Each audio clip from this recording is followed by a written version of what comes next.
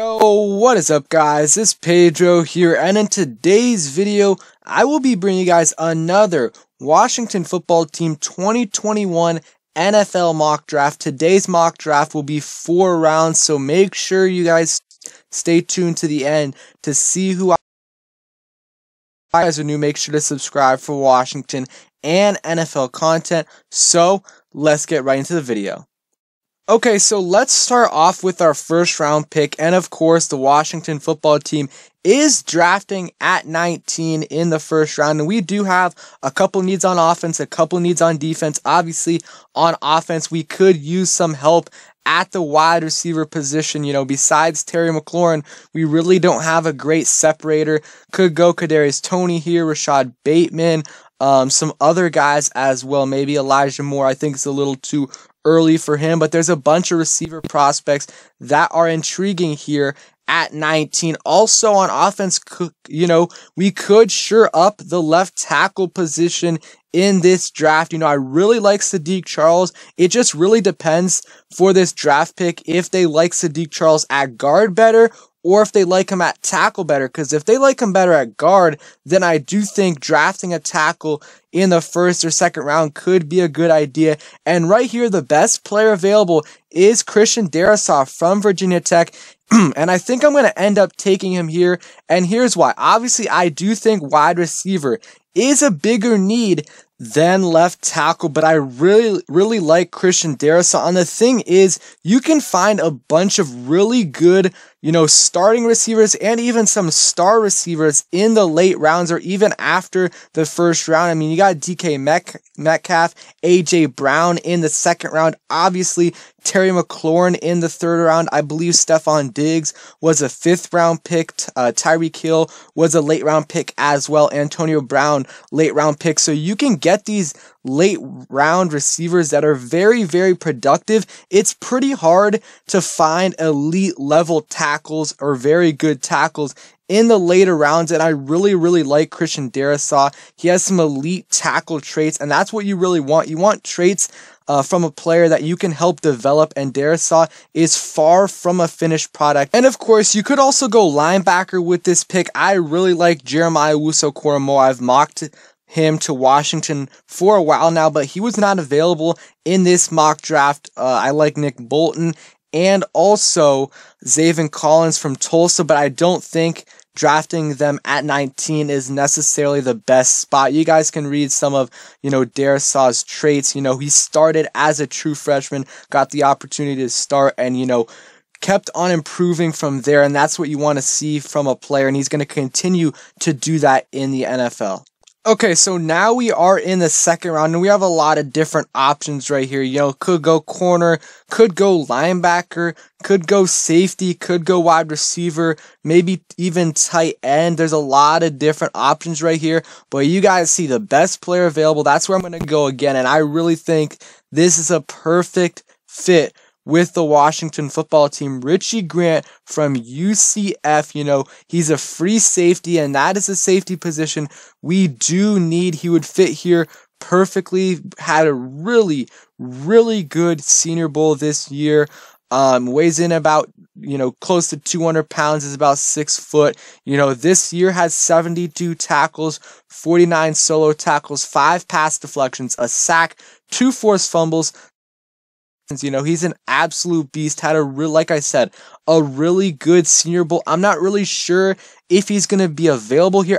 He might though. He's going to be probably in that early second to late second range, so he could be available here, and I would definitely go after him because he is a really good safety, and he's going to be able to translate to the next level. Good ball hawk. I would really like him here in Washington. In 2018, he had a huge year, about 6 interceptions, so he's an absolute beast. And you know, him paired back there with Cameron Curl, and maybe Landon Collins in a different role, that would be a perfect scenario for us in Washington. So now on to round 3.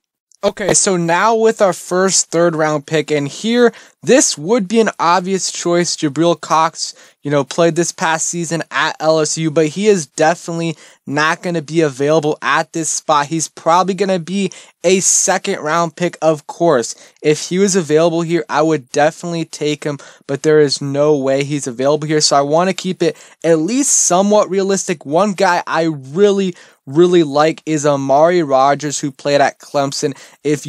I urge you guys, look up his, Senior Bowl tape, his one-on-ones. He is such a good separator, he did such a good job in the 1v1s, really good route runner, solid after the catch, and he's a perfect slot receiver and would really complement Terry McLaurin well. He's about 5'10", 210 pounds. This past year at Clemson, 77 catches, 1,020 yards, 13.2 yards per catch, 7 touchdowns, was an absolute beast. And would be a really good fit here in Washington. A little bit of a, rushing threat as well. Only 2 rushes, but he had 50 yards on those rushes, tacking on another touchdown. So, he's a little bit of a threat there as well. And I think he would really fit our system. And getting this guy, a starting slot receiver who's going to produce at a very high level in the 3rd round is a good pick, in my opinion. I would take this all day, and I think, he would come in day 1 and be a starter and be a really good receiver for a very long time, and I would definitely take that, especially in the 3rd round. I think that's where he's going to get drafted, in that range, and I would definitely take him. Okay, so now, our 2nd, 3rd round pick of the draft, and you could go tight end here, you could go wide receiver here again. There's a lot of different options right here. Brevin Jordan's available. I really like him as a tight end right here. Keep him behind Logan Thomas for a year and see how everything stands, and maybe he can be your tight end of the future if we, let Logan Thomas go after this year. I hope we keep Logan Thomas, but if we don't end up keeping him, it would be good to have someone, who's already developed behind him. Hunter Long and Tommy Tremble are other options too, and Trey McKitty from Georgia, they have him ranked super low here. They haven't updated their rankings in a while, but he might, be maybe not a 3rd round draft pick, but he could definitely, be up there like a 4th round pick. So let's go ahead and take Brevin Jordan. I usually take him. We'll try to switch it up a little bit next time. In 2020, had about 576 yards, 7 touchdowns, 15.2 yards per catch. He's about 6'3", 245 pounds. Did miss some games this year, so that's why his numbers aren't, super high, but he's still a really good option. And, like I said, if you can develop him behind Logan Thomas for a year or so, he can develop into a tight end 1, and getting him in the late 3rd round is a really good value pick, in my opinion. And yeah, we'll see how it goes from there. Okay, so now with our final pick of the mock draft, and I really want to go corner here, and the best 2 players available at the cornerback position, Keith Taylor from Washington and Shaun Wade from Ohio State. Keith Taylor probably going to get drafted a little bit higher than here, so I probably don't want to take him, but Shaun Wade, I think it's, might be a good idea to take a flyer on him. He has a lot of potential. He had a little bit of a down year at Ohio State this past season. If he would have declared after the 2019 season, he was, eligible to do so since he was a junior, he could have probably been a 1st, probably a 2nd round pick, and this year he's going to be definitely later than that. Did not help himself coming back to school.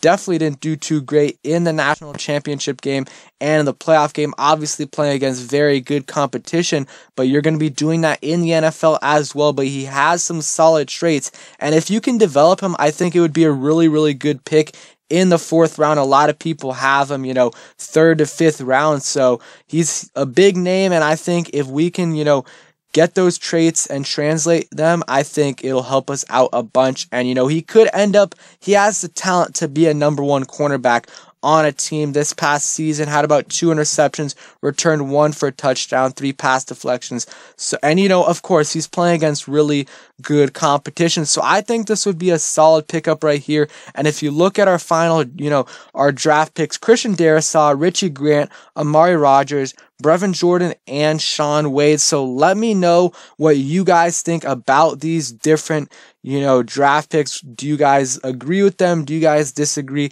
Let me know what you guys would do differently. So I appreciate you guys for watching. Make sure to subscribe if you guys are new. Hit that like button, and peace.